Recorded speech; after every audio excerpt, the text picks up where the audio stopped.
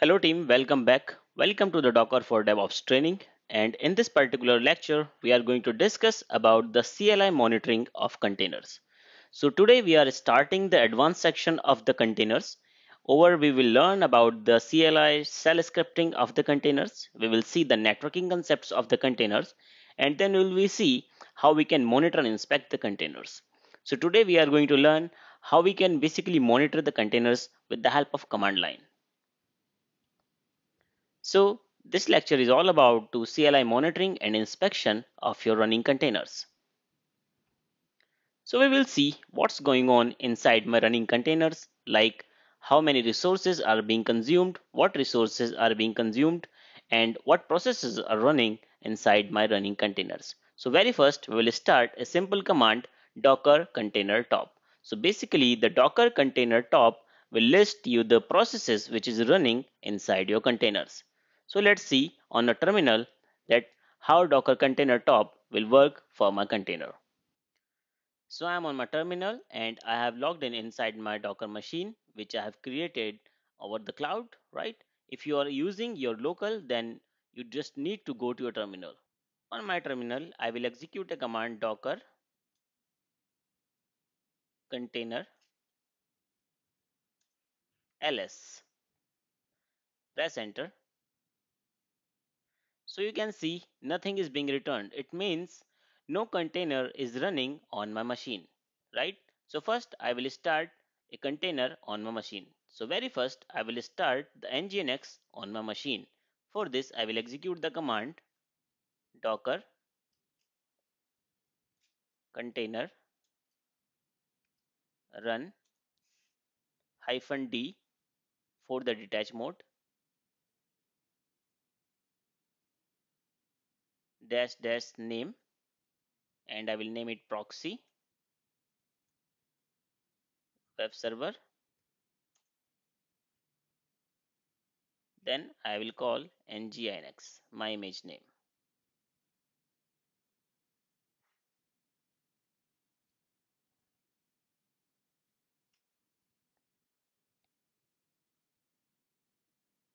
Now you can see a container is running. Now if I will execute a command docker container ls, so I will get the running container. The image is nginx and name is proxy web server, which I just provided to my container. Now I'm going to execute a MySQL on my machine. Now let's execute a command docker ps, or you can execute a command docker container ls, and you will get nginx container is running and the name is proxy web server. I just provided to my nginx server. Now I will start another container of MySQL. So I will execute a command docker container -d -name, and I will call it MySQL db.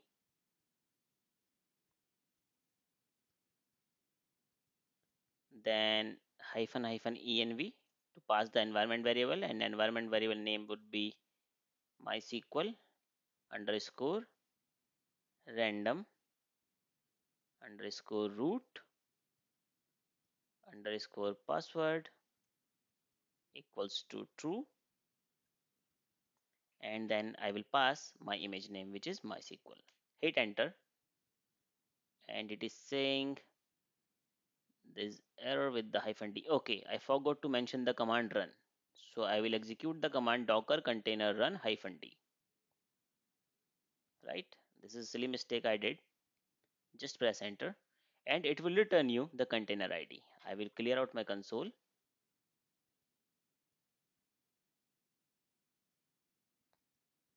and execute the command docker container ls.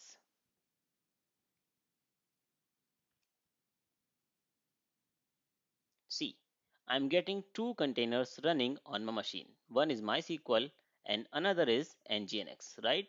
The container name of the MySQL is MySQL DB, and the container name of Nginx is Web Proxy Server or Proxy Web Server. Now we will see how we use the Docker container top. So we will execute the command docker container top. After this, either you can provide the container name or you can provide the container ID. First, let's start with the container ID. So suppose I am providing the container ID of the Nginx, right? Hit enter and it will show the two processes are running. This is the process ID, right? And two processes are running in the Nginx container. The first is Nginx master process and another is Nginx worker process. So with the help of the top command, we can verify how many processes are running inside my container, right? In the same way, if I would like to know the how many processes are running with my MySQL DB, then I will execute a command docker container top and I will replace the container ID or I will enter the container name, right? So it will show you the processes running inside your MySQL DB container. So only one process is running on your MySQL DB container and the process ID is 3952. So this is the way how can we verify that how many processes are running inside my running container. Let's see how we can inspect the container. So suppose we want to get the details or the configuration details of any running container, then how can we inspect or how can we get the configuration detail of running container? So for that, we will use the command docker container inspect, right? And if you want to run the command docker container stat, it will provide you the performance of the running containers. So let's start and get the details of both of these commands, docker container inspect and docker container stats, right? So we'll go to our terminal, clear out my terminal, and first I will execute a command docker container inspect. And suppose I want to know the inspect the running container, which is proxy web server. This is my Nginx server, okay, and proxy web server is the name which I just provided to my Nginx server. I will hit enter and it will show you the running details of your Nginx server. See, a complete JSON is being printed over here, right? Once I executed a command, a complete JSON is being printed over here. See, this is a very long JSON which is being printed over here, and this JSON will provide you the complete information of your running container, right? So over here, the very first is the ID. This is the container ID, right? And then we are getting the created, the date and timestamp where that particular container is being created, and the path, and it is saying that it's nginx. The status is running, running is true, paused false, restarting false, and there is a lot of things like the process ID as well, and started at, finished and what image actually it is being used, and what are the path inside the containers where the files are being located, right? So you can get all the details over here, right? What is the name of the container, which is proxy web server, right? And here a lot of information like network is default. We will learn about it in the coming lectures. A very long details are being getting we are getting over here, right?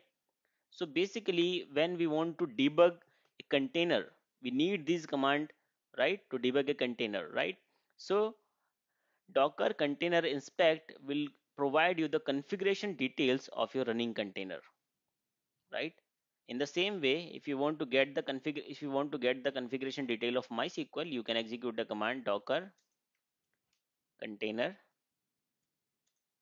inspect MySQL DB, which is my container name. If you want, you can provide the container ID as well. Just hit enter and it will show you docker container inspect. Okay, there is a typo error, right? And hit enter. See, a complete JSON is being printed for the MySQL as well, right? If we go through the complete JSON, then we will get the details. So this is the container ID, right? After that, it is getting the created date. After that, the path, right, which is this, the arguments, which is MySQL ID, And in the same way, you will get the name of your container, you will get the restart count, you will get the platform, somewhere you will get the networking mode, somewhere else you will get the port as well. So there is a lot of configuration information is basically available when you execute a command docker container inspect, and then you pass either the container name or the container id. So with the help of the inspect command, we can get the configuration details of the running container, right?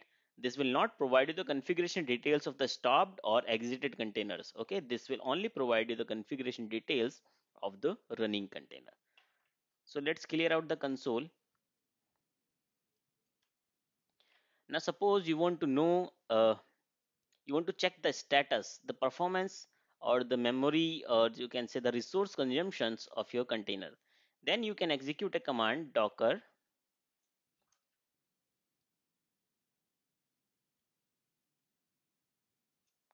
container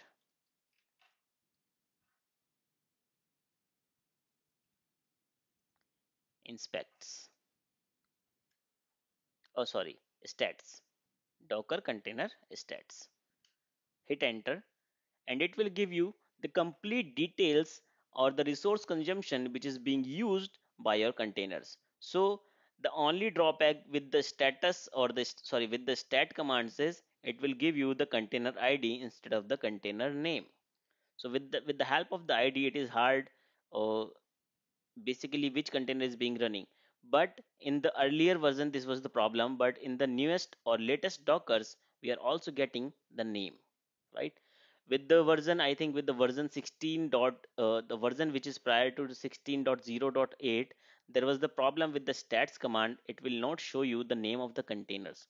But with the latest versions of the docker, the issue is resolved, it will show you the container id as well as the container name, so that you can get which container is consuming uh, what amount of resources, right? So you can see mysql db is consuming 0.45 or 47 cpu, and the memory uses is close to 400 mb, right? And limit is about 2 gb, right? It is using 18.36 memory, right?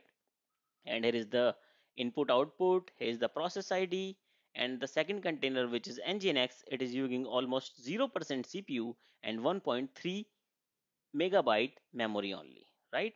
So with the help of the stats, you can get the containers statistics data, right?